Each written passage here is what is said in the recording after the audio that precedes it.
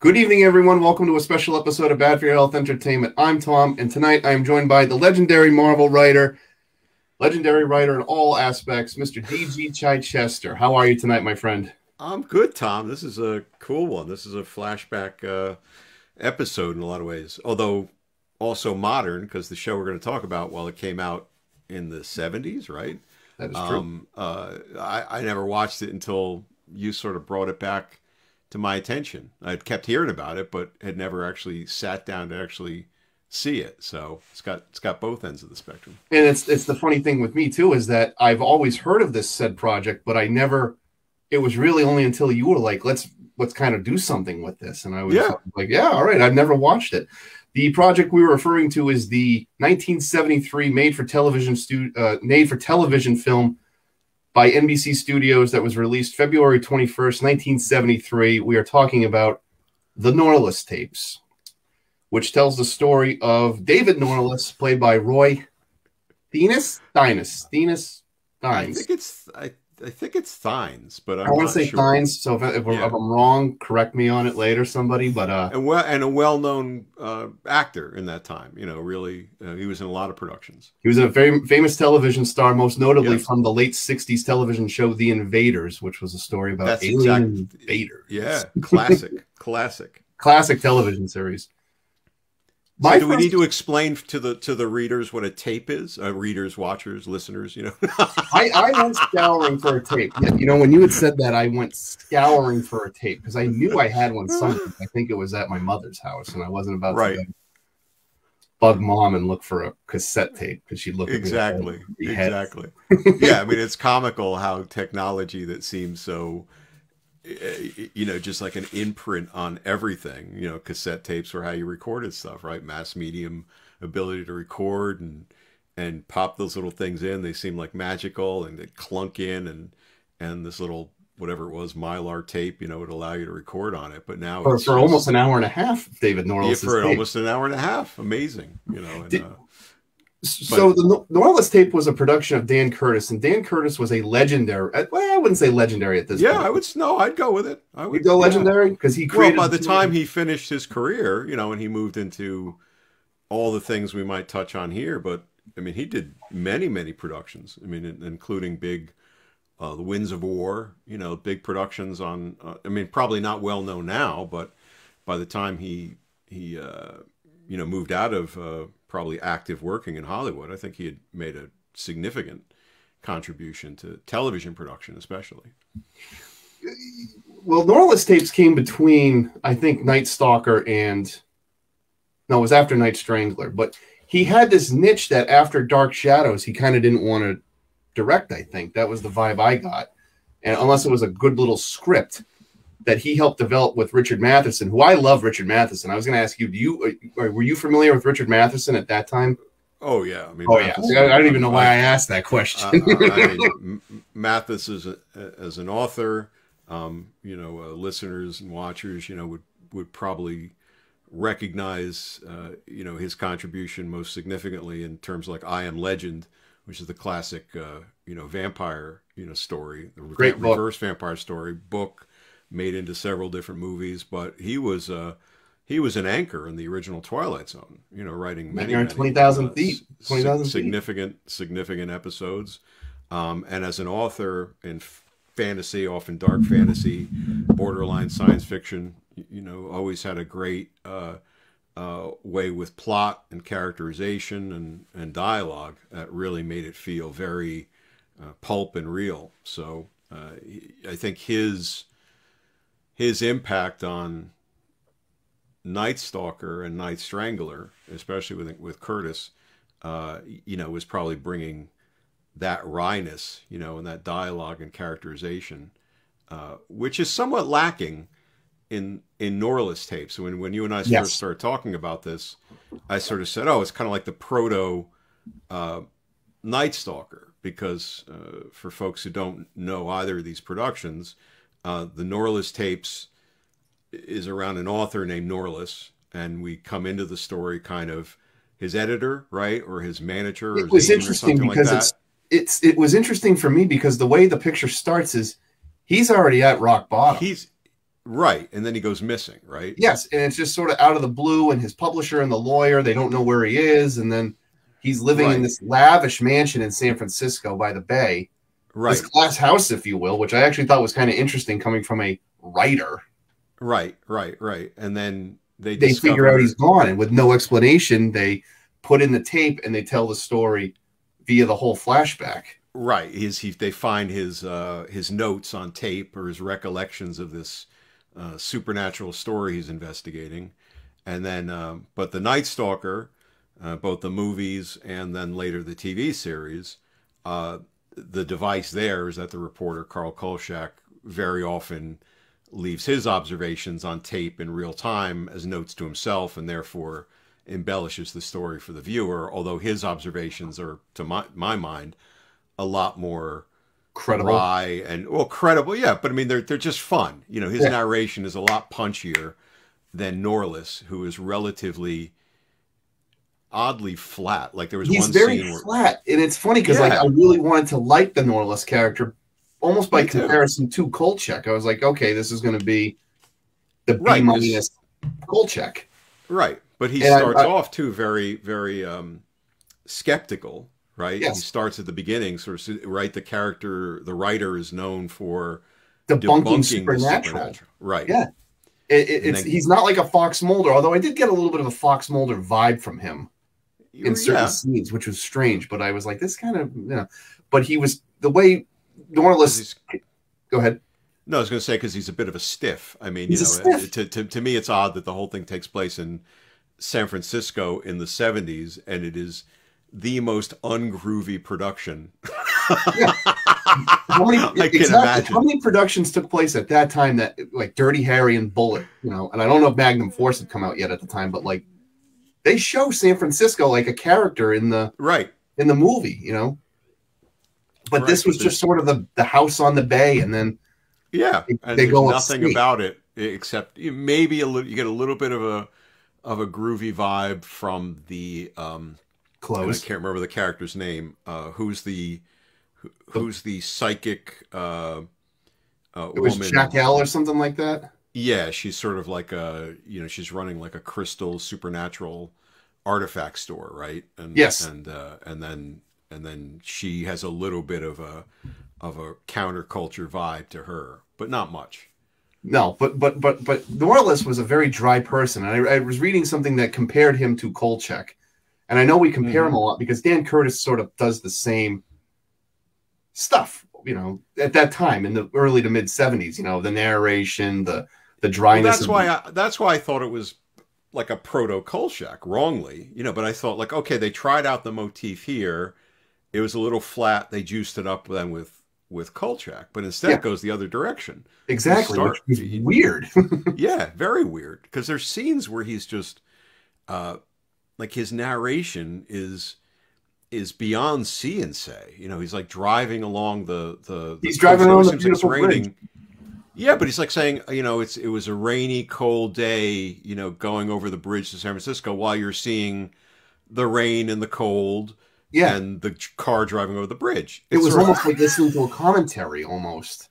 But a commentary you can see. It was almost the visually challenged, you know, audio track or something. You know, what's funny? It was weird. You're a film guy too, and you probably I'm assuming you picked up on this, and I don't want to assume, but I kind of figured you'd pick up on this. All the pictures you may have seen of Norliss, like online when you were watching it, things like that, when he's got that big microphone, you know. Right. Not once do you see him do that in the film. No, that seems like it's completely production, you know, still or something like that. You know, maybe because he never really.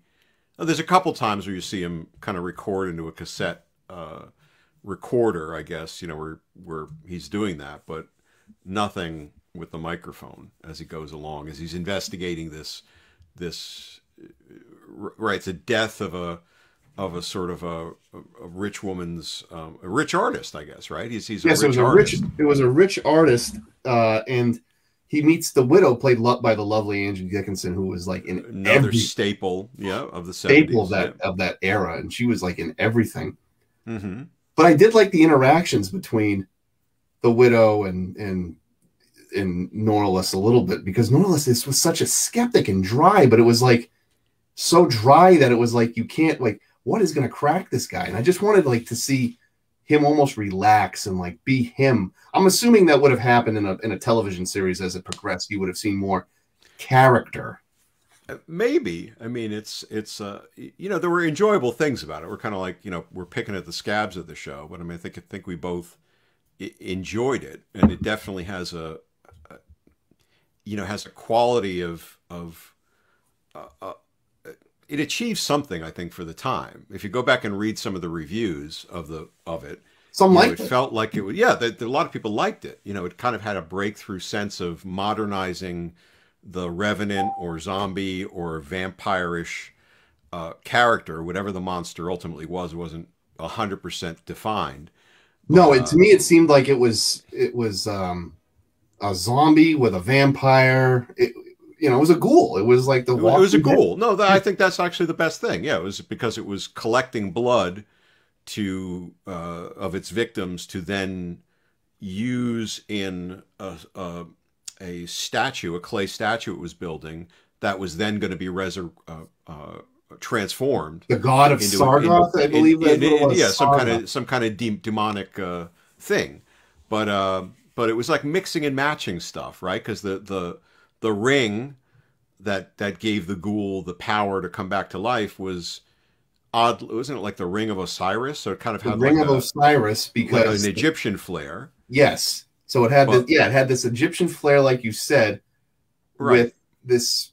But the psychic woman was very Creole, I thought. She came across very New Orleans Creole, and then when you finally see the demon, it almost looks like Lou Ferrigno. I want to emphasize. Yeah, I saw your picture. Watched that, I'm like, when the hell did Red Hulk show up in the 70s? Right, but he's a red demon-ish thing with a cape, so he's very classic monster, demon 101. Yeah. And you know, he's not even like an Egyptian demon. You know, he doesn't have qualities. There's a lot of mixed things going on there.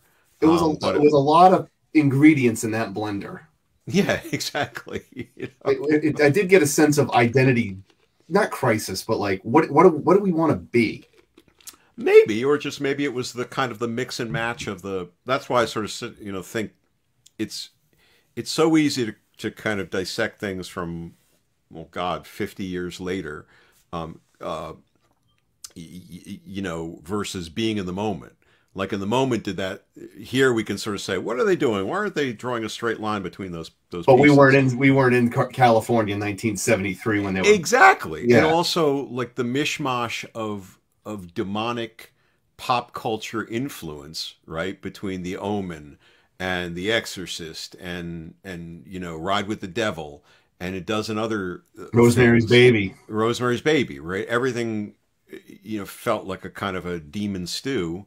So it may have just fit that whole vibe in an okay way. It's like, yeah, you know, demon stuff, just throw it in there. There was that one line where he throws out something. I kind of laughed out loud, and it was just, an alchemical circle of blood set on fire will contain the demon. Will contain the demon in the circle, and I'm just like, where the hell that come from? It didn't even look through like a you know. He says it like kind of, you know, preparing it. He goes, according to Mesopotamian lore, and I'm like, when exactly? I'm like, I guess that's what he was researching in the library or the research center or something. But you know, you needed to kind of see him in the Egyptian. You needed to see him with the big book, kind of. Right, the book with the cartouche on the front of it or something like that to kind of get to it.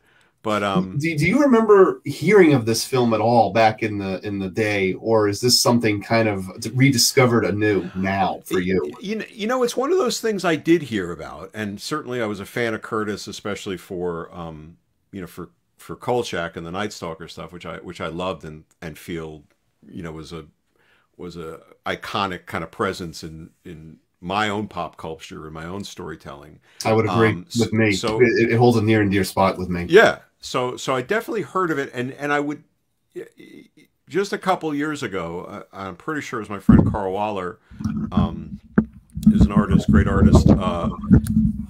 had mentioned it kind of in the same way you did, you know, because we were talking, I think, about horror films and Kolchak, and he sort of said, "Did you ever see that Norliss Tapes?" And I was like, "No, I never did." And he was a fan of it, and I think turned me on to the fact that it was available on YouTube, oddly enough.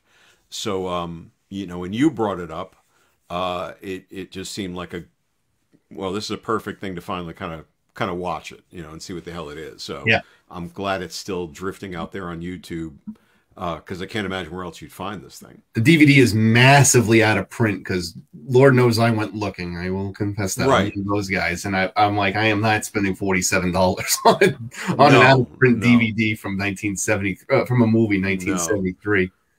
Well, it's like that book I mentioned. There's a book by a guy named Jeff Thompson called The Television Horrors of Dan Curtis, that there was a small excerpt on Google Books, and it sort of touched on some of the Night Stalker stuff, and I think it touched a little bit on the Norliss Tapes in the section that they made available, which seemed like it was really well researched and really interesting about facts around the production and Curtis's thinking and so forth. But to get the book, it was something like $50. I saw it after you had messaged me that. I went and saw it on. So I went to thrift books. I went to all these little secondary things. The same journey I did, right? Yeah. It's like, well, that'd be cool, but I'm not that in love with it. yeah. Maybe in time if I need something else, but I have, you know, umpteen books here that have never been read, so we got to waste about it. Yeah. A comment. Richie Dickey Do says, "Hey guys." Hey Richie. Hey Richie. What's up? With the Norliss Tapes, though, it's almost like I was a little shocked to see no series came from it because of the Curtis's clout with Dark Shadows and Kolchak getting ready to take off. But that was a different scenario. But it seemed strong enough for me to see more. But I think the mistake they made, spoiler alert, was ending on a cliffhanger. But even the cliffhanger sort of feels, and again, different dynamics, right? A cliffhanger today ends in a much different way, maybe. Yeah, but maybe cliffhangers in the 40s ended with an action beat with a hero falling off a cliff. Exactly. I mean, cliffhangers. That's where the term comes from. So it's not like we can say, oh, the 70s didn't have enough drama in their definition of cliffhanger. Yeah, they didn't have enough serial by nature. Right. It's just and spoiler alert for folks, you know, it ends with the end of this kind of ghoul adventure, and then his editor or publisher or whoever the guy is goes to Norliss's house and finds another set of tapes. Yes. And then puts them into the tape player, and then you hear the first couple of lines of what would presumably be the second adventure or exploration. If you listen to the dialogue closely, he was actually describing that morning. Oh, was he? Okay, I didn't listen, but so closer in. But I just didn't feel it was. It's so soft as a cliffhanger. Yes. Even in terms of setting up the next adventure. Okay, there's just a soft quality. The credits are coming up. The camera pulls back from that glass house, and it's sort of, there's a drifty, you know, soft fade quality to it. It didn't have the impact, I think, even for viewers to say, well, we want some more of this, right? Yeah. We want. And they weren't rushing they weren't clamoring for a part 2. Right. And there was a lot of those, I think, you know, there's a lot of TV movies from that time that seem to kind of get churned through. You sounds like you did a little bit more research. Was this part of, I know NBC had sort of that thematic movie of the week. Yeah, was it part of that cycle? Yeah. So that they seem to churn through a lot of those things and maybe arbitrarily made a decision which would go to pilot, which would go to. But you know, those series. 70s, I've always been a sucker for those 70s TV movies, whether, you know, they became a series or not. But like, it's weird because I only dipped my toe into Kolchak more than I never saw Norliss Tapes till last week. The Great Ice Robbery or whatever it was, Curse of the Black Widow, you know, some of them I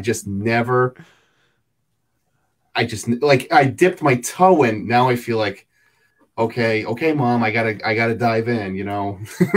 Yeah, you know, I mean, some of the stuff, like anything, you know, can become a rabbit hole, and sometimes you find some gems. You know, sometimes you find some things. There was one, geez, what the hell was it called?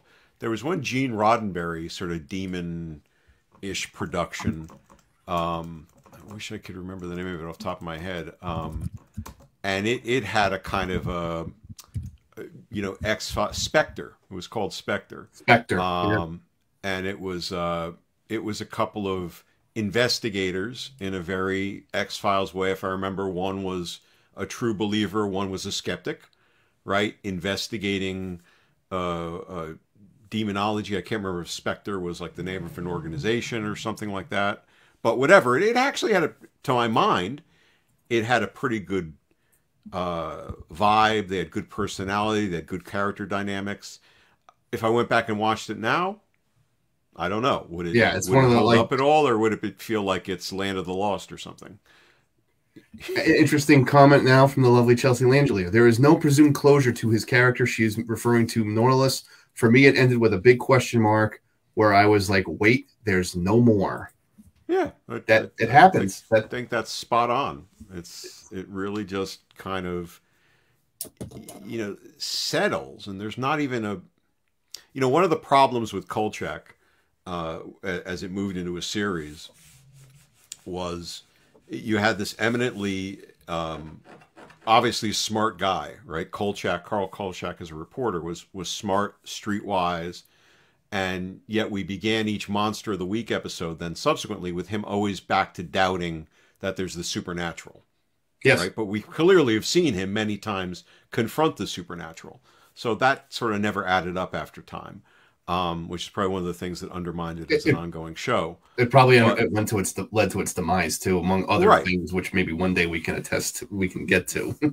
But Norliss, we don't see the turn either, right? We don't see, we begin with a sort of an offhanded reference at the beginning that he's famous for supernatural as an author, again, debunking the supernatural, right? That's he's kind of known as like, I'm the guy who comes in and takes down Uri Geller and you know, shows that there's a string attached to the Ouija board, you know, planchette or that whatever. And there needed to be a scene, to my mind, to really get to what Chelsea was sort of saying about where's this character going, where he has that big turn of confront it with the supernatural and then digging in deeper, right? Yeah. And then sort of saying, I'm against all of my experience and against all of my predilections or prejudices. I have to now embrace this. There's a little bit of it, but it needs more of that for a kind of an arc, and then importantly to want to see more. That was the thing. I felt like Norliss never had that arc, like you said. There should have been a moment where he, like, at a come to Jesus moment, kind of just like, I'm wrong. Like, this is real. I'm wrong, or there's more to this, or something. I don't know. I mean, we're picking again, like, you know, has a lot. We're really picking at. But you know, that's the thing. It's like it's not. It's just an interesting artifact kind of movie. You know, there's good. It's not terrible, but it's not great. But it sort of represents, probably, as I think you said earlier, kind of a collection of different influences and did Curtis have a contract and he had to churn out a movie before he got on to the next thing? You know, I don't know. You know, that kind of thing.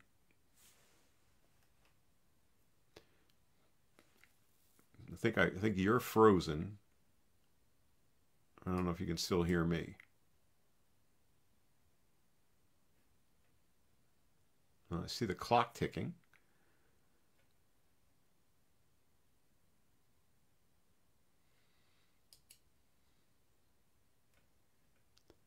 All right, maybe I should jump out and come back in. No, I think I lost you.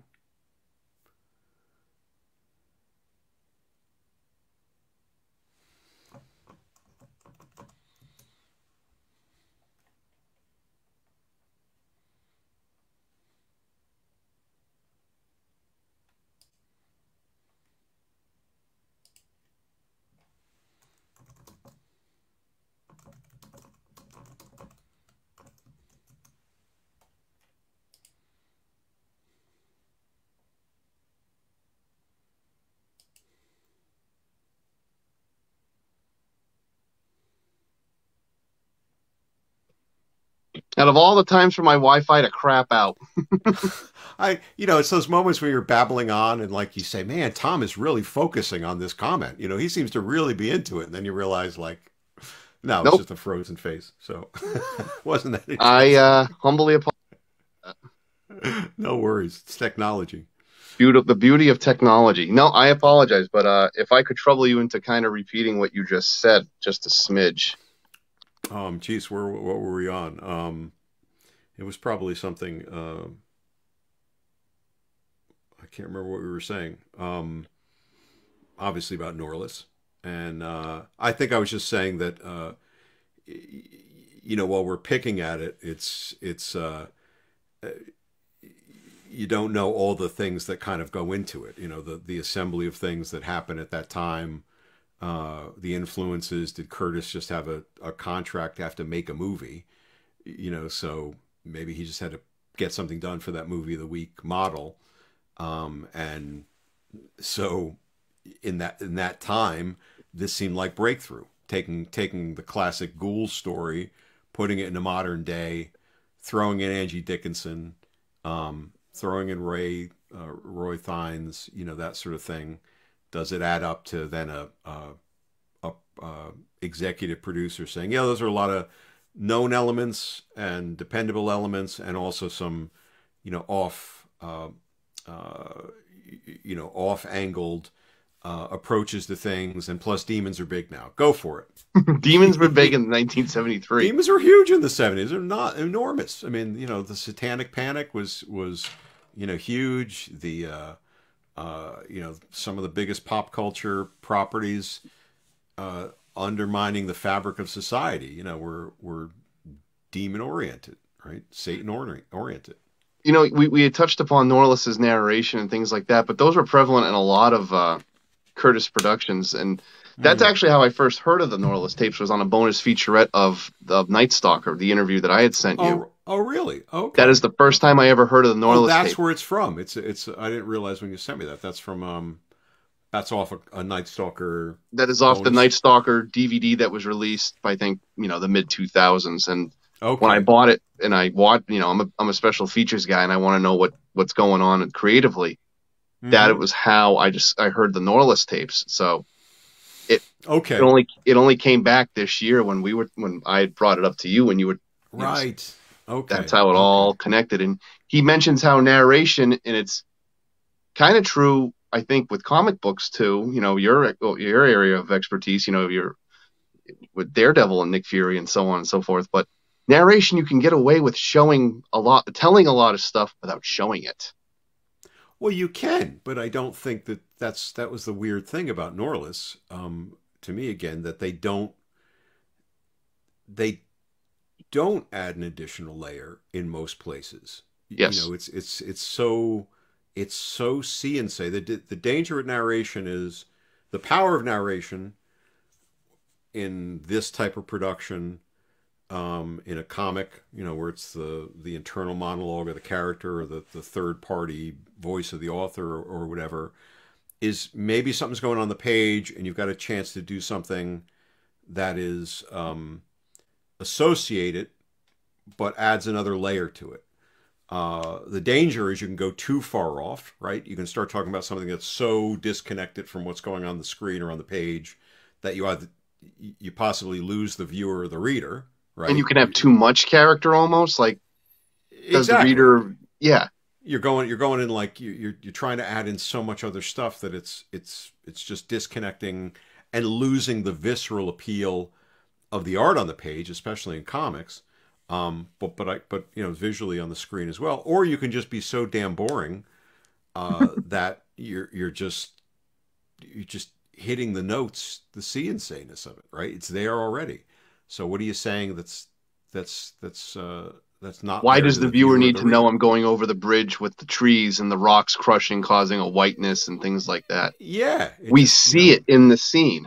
Exactly. That would have been a perfect place for him to do more of that.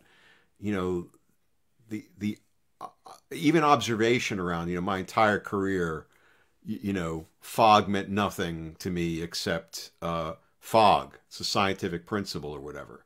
For the first time going over this bridge, you know, fog to me is mystery. Fog to me is I don't know what's on the other side. I You travel into know, the with uncertainty, not knowing whether what I believed is false to be true, and things of that sort. see, there you go. Like we can overdub it. That'll be the a special episode where you just overdub the Norliss tapes. You We know, will with the redo the Norliss tapes. That was actually exactly. something. I went out for lunch today, and then I was like talking about Norliss tapes with Chelsea, and which is the sign of something that I actually liked when I keep talking about it.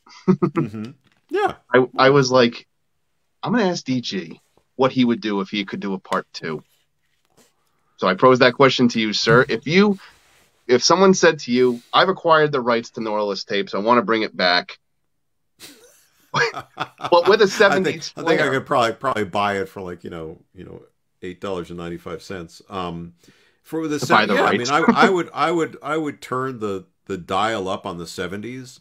I would really embrace that aesthetic a lot more than I even feel that they did there. I mean, it doesn't even feel It felt particularly like a 70s. timeless 70s. Yeah, exactly. I would really kind of dial into almost like a Quentin Tarantino vibe of that time period. Really play it up and enjoy it, right? Because there's a lot to enjoy about the 70s in terms of fashion and language. And if we kept it in San Francisco again, I would embrace the counterculture edit. I think it would probably to correct for some of the sins of the first one, have this author almost begin with a redoubling down on his doubt, right? My success has been built on uh, Doubt. doubt, right? Driving doubt, writing about doubt, clearing the way, debunking things.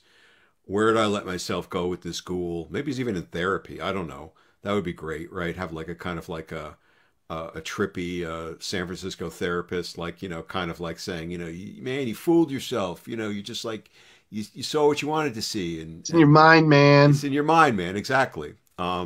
As we play into our own hippie trippy stereotypes, and then have the introduction of something um, that would take him into another more overt adventure. Uh, it was an interesting touch, I think, with that whatever the hell that demon was. Sargoth. Suggest Sargoth, right? Whatever. I didn't. I Sargoth. didn't. I didn't even look it up. Is there actually a Sargoth? Is there? No, Is there a I put it in a Sargoth? Zool category where I was like, I'll just take him at face value. Yeah, exactly. Well, cool. Well, actually, it's funny. Sargoth is a Nephilim who betrayed his kind, allying with hell. Interesting. So, a Nephilim is a offspring of an angel and a human. So, okay. Um, and I only know Worst that of both because of worlds. Richard Cadry's Sandman Slim books, which I know you're reading right now. I have Um, not started it yet. I'm currently okay. finishing actually a Patterson novel. The second that's done, Slam and Onto Slim. that. But the Sargoth thing felt kind of very old godish to me. Lovecraftian old god, even though a very limited one with his cape and his Very. horns. But maybe that would be the shtick that Norliss goes down the road on. Maybe instead of Kolchak's Monster of the Week jumping from zombies to vampires to Werewolves on cruise in ships. werewolves on cruise ships to headless motorcycle gangs. Maybe Norliss would be involved in sort of unraveling these old god stories. There's a great board game. Are you into board games at all, Tom? Oh You guys yeah. are, Oh yeah. you ever play Mansions of Madness? You played this No. one? No. It's a big set game, so it's an investment. It's I think it's like 50, 60, $70, like one of these big monster games. But the way it's played, which is pretty cool, is you get these different tiles of this mansion, and as you play the game, you deal out the tiles, so every game is a little bit different. The layout of the mansion is different every time. It's either the mansion or the town around it, and then your characters have to move through unraveling and then undoing some kind of Lovecraftian mystery at play. And usually you get killed. It's a pretty tough game.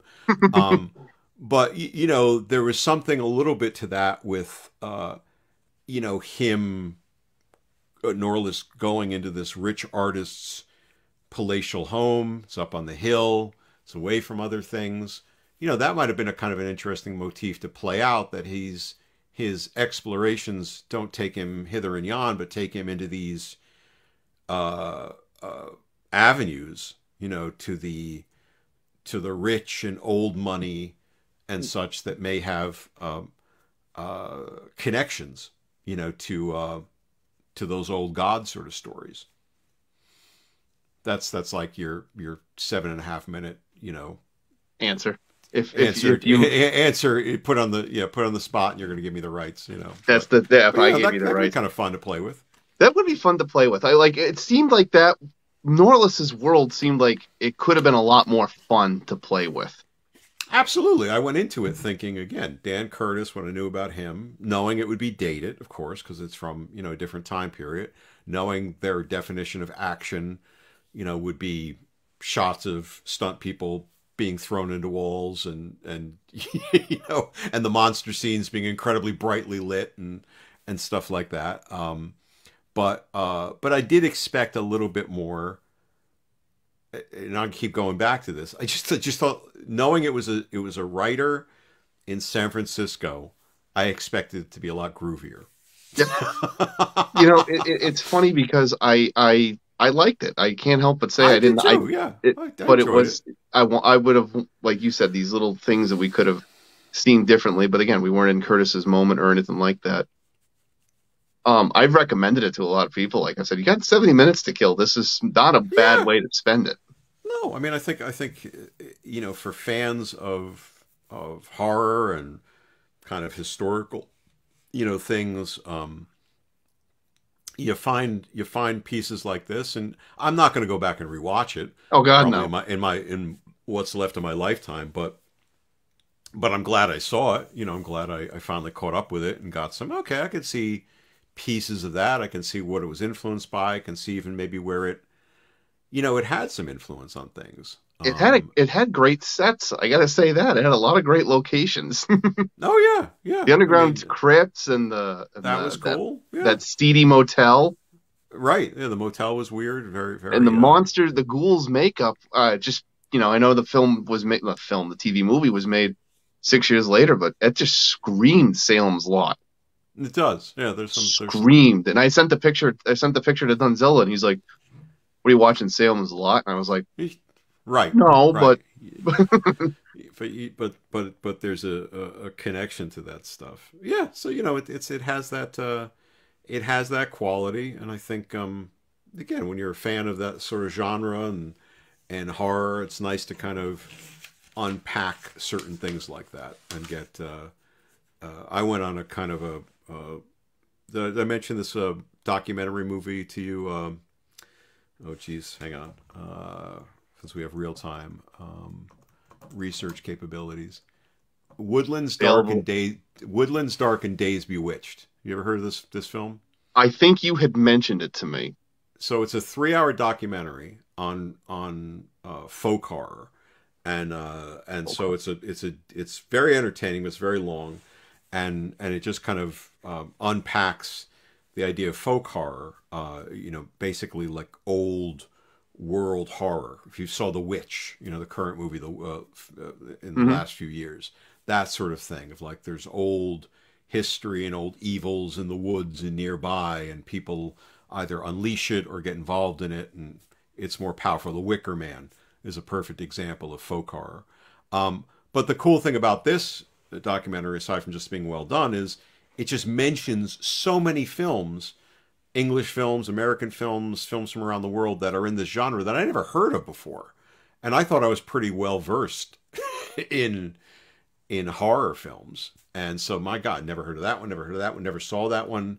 And are they all American, or are they like Danish or English? Yeah, all over. And I guess Shudder, which is Leonardo DiCaprio movie? No. That's Shutter Island. The stream, yeah, exactly.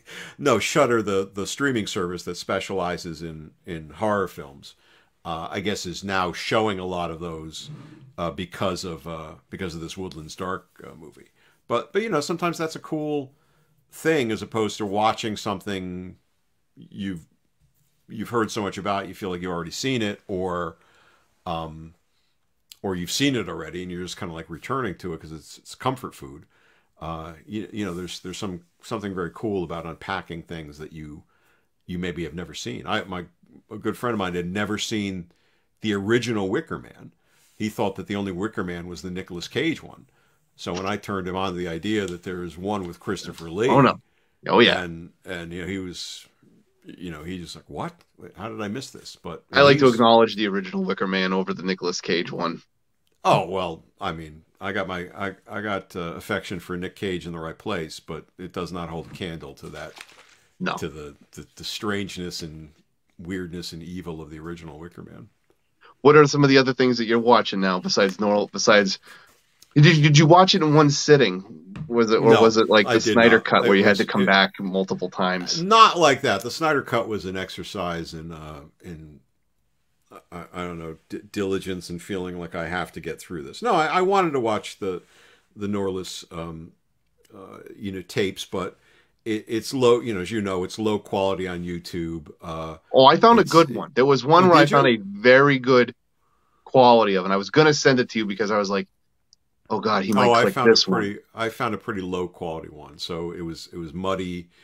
Sound was okay, but the picture was pretty muddy, and so it was a little bit of a slog to watch. So I probably broke it up into probably 3, you know, 25 minute sections. Not because, and just because it was sort of, the week I watched it, I was doing a lot of other projects, and I just needed to it was my little break in between things. So the assembly of it was finally good, but mine was in 2 sittings. I have to confess that the first 10 minutes of the first time I tried watching it, maybe it was the time I tried watching or something, I could not get into it like right away. I just was like, give me something. I want to see something progress. And I was tired or whatnot. And then the second time it was basically, come hell or high water, I will finish this. And then about 15 minutes in, I actually found myself liking it. Then questioning it and laughing about it and doing everything that you... Right. Yeah, it's really, this is kind of in a way where I'd like to get that book, you know, at some point, if I ever find it on a bargain, you know, table, and if it gets into the production of this more, just because I'm curious, knowing the rhythms of some of Curtis's other productions. Were you a big Dark Shadows fan? No, I wasn't. I wasn't. I appreciated Dark Shadows. I had a deep interest in a girl in high school who who was a big Dark Shadows fan. So I tried to kind of get into it, but I found the whole pacing of it and the soap opera like structure, just and a lot of it, if not all of it, you know, was shot on video, so it had a cheap look. Had that like Doctor Who 1962 look. Yeah, and I couldn't overcome that.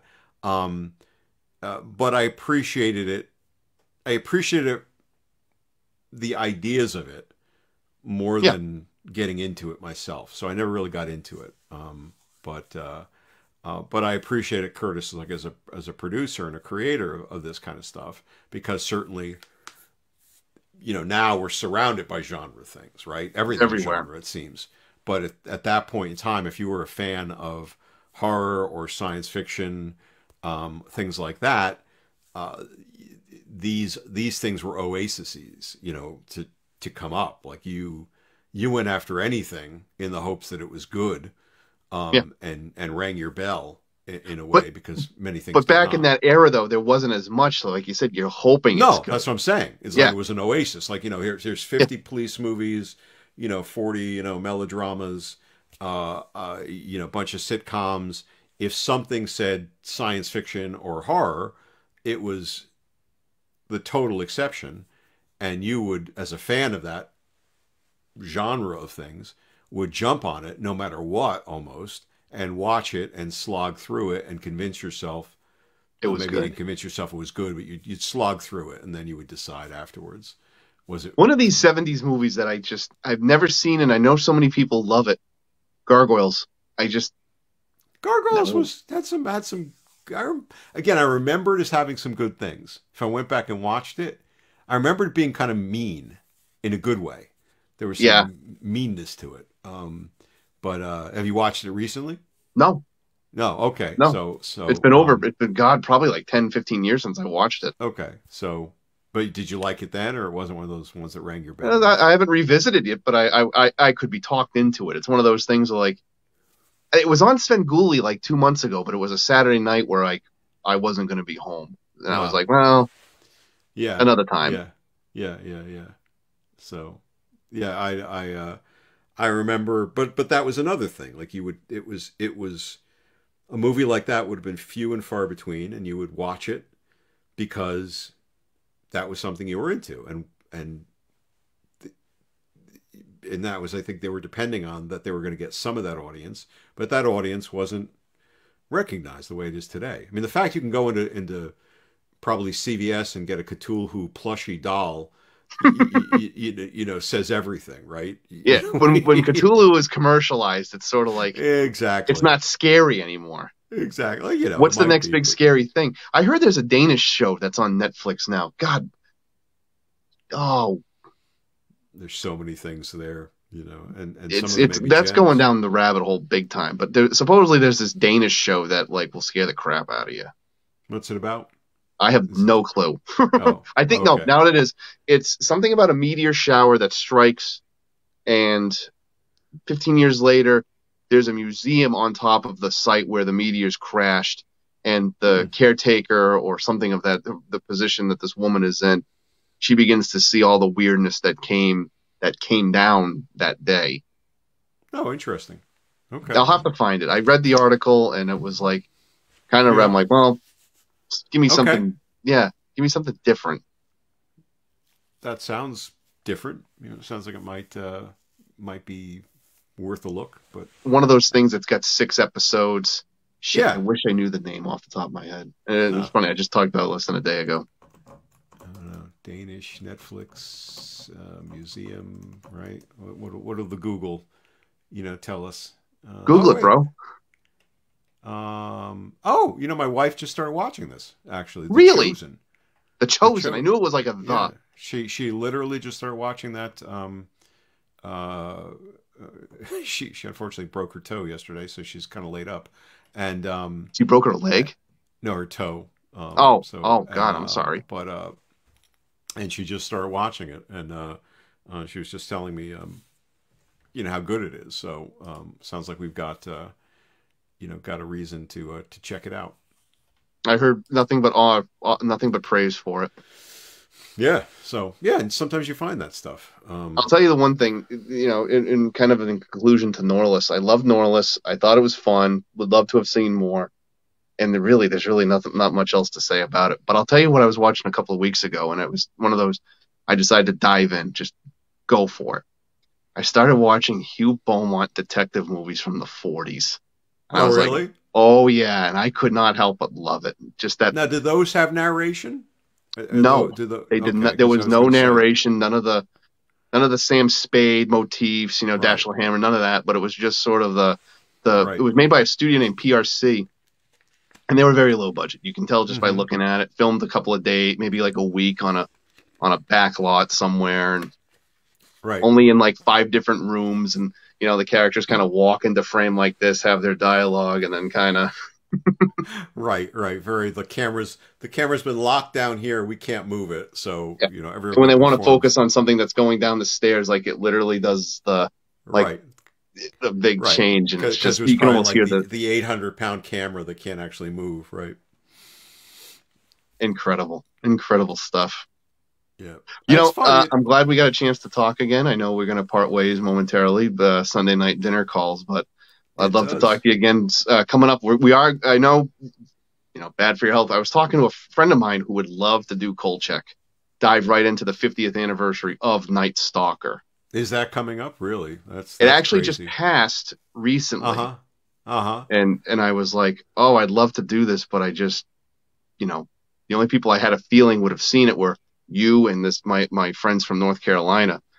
And they spoke it all. They're like, oh my God, we remember the night it aired. And I was like, it's before my time, but I could probably swindle a way around it. I don't think I don't remember. I remember seeing the series when it began, because that was, I don't think I saw the movies until later, like the Yeah. Night Stalker, the Night Strangler movies. But that's a perfect example of what we were talking about in terms of genre productions that would draw you in, because the fact there was a show being advertised on ABC for the whatever it was, the fall season, as television shows used to come out, new stuff in the fall, that was about a supernatural, a reporter investigating the supernatural. um, Sign me up, right? Yeah. But that, because that was one show among 50 others, and that was probably the only show That that dealt with had the supernatural. exactly. So, and turned out, to have a lot of, I mean, there were issues, because There were because issues of with the way Night they chose Stalker, to but do it. there No, was but some by and fun. large, I mean, I can watch even the awful ones, and sort of, and Darren McGavin's performance and the writing and the narration there, which is almost invariably, again, snarky, wry. If it's describing something, it's got punch to it. It's the counter to Norliss in a way, and if you're going to use narration, it's probably a good It's learning funny curve with for it. Kolchak's narration, you'd get um, Joe Frazier, one-time former heavyweight contender, now heavyweight drunk, who took his last punch. Exactly. Well, that's what I mean. I mean, Yeah, yeah. Like, it's, Ginny Carlson, swing shift operator at the Lucky You casino, you know, about on her way to her last shift, right? They were kind of it's predictable, her last shit. right? But there was a rhythm to them, and they Yeah, delivered on that rhythm, not just simply saying it was another hot night in Vegas where people come to gamble. the stars were out, figuratively Yeah, and speaking. not even that much. Just the stars were out. Did you have a favorite episode of Night Stalker?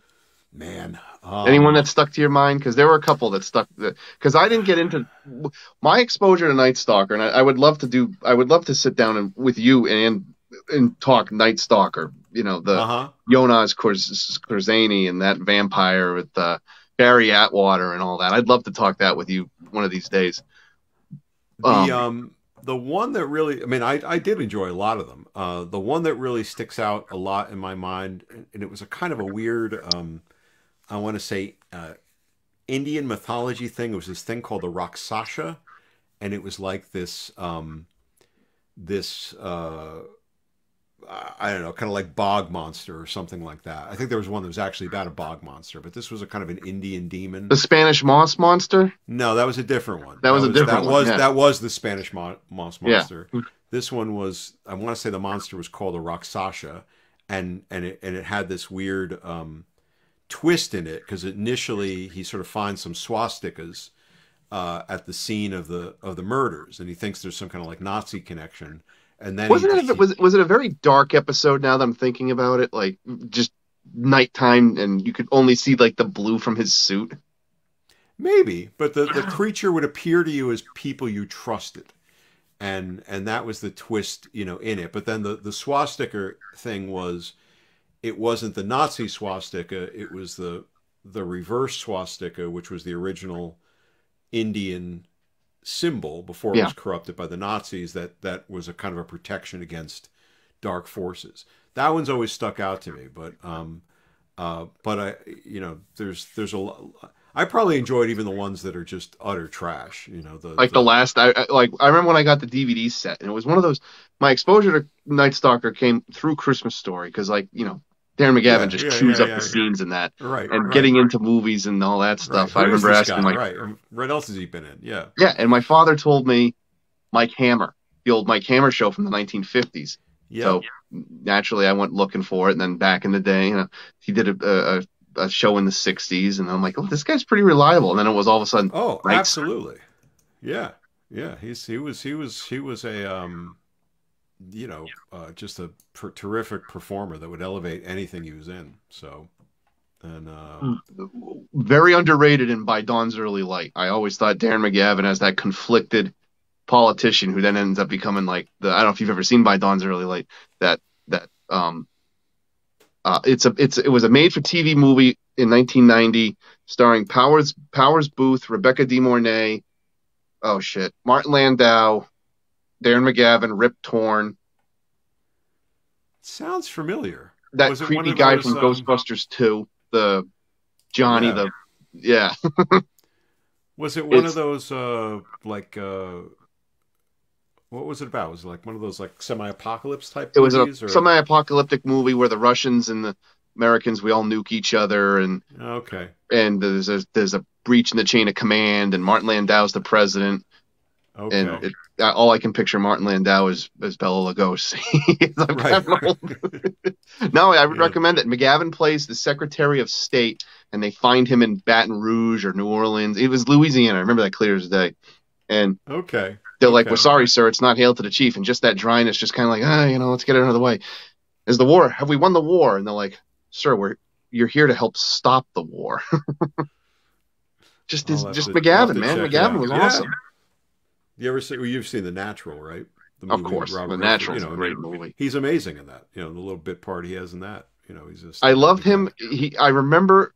God damn, when was it? I had to have been in grade school.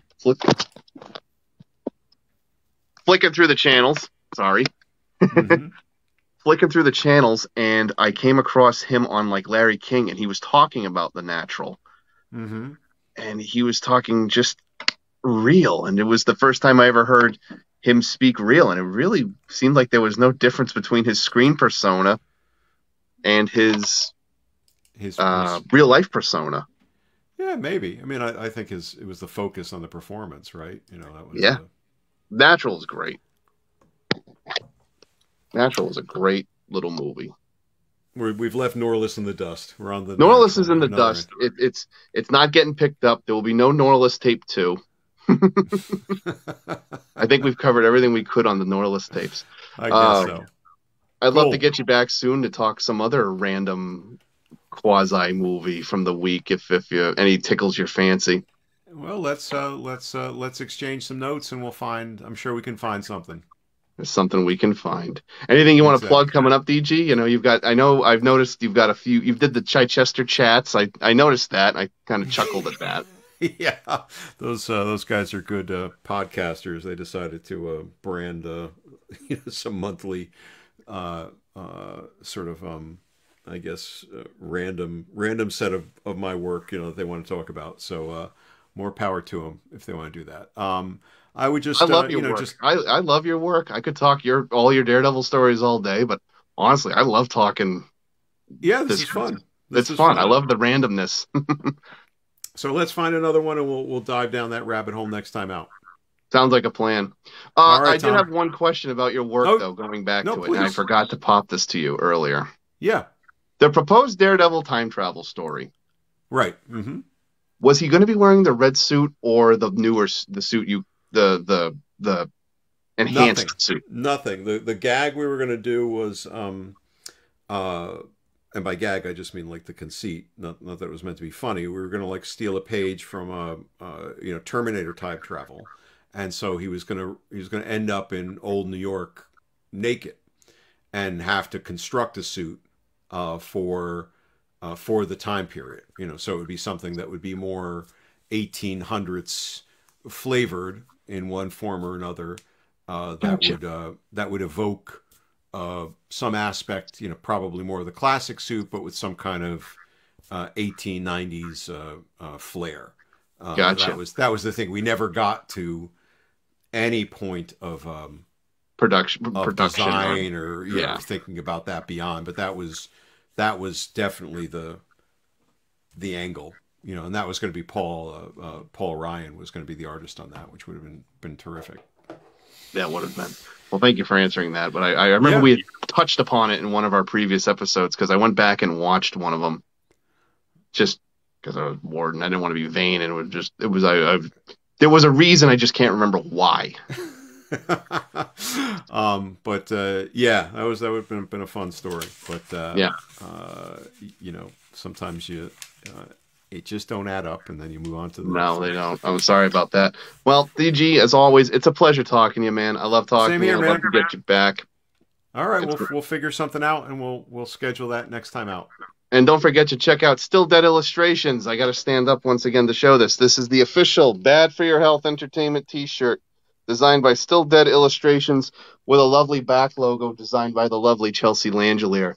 If anybody wants one, don't forget to message me on Bad for Your Health Entertainment or my personal page if we're friends.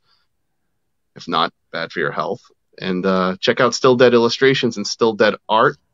For Mr. D.G. Chichester, I'm Tom, and we'll see you this Wednesday with a new episode of Bad for Your Health Entertainment. Have a good night, everyone. Stay safe, and talk to you soon. Be well. You too, buddy.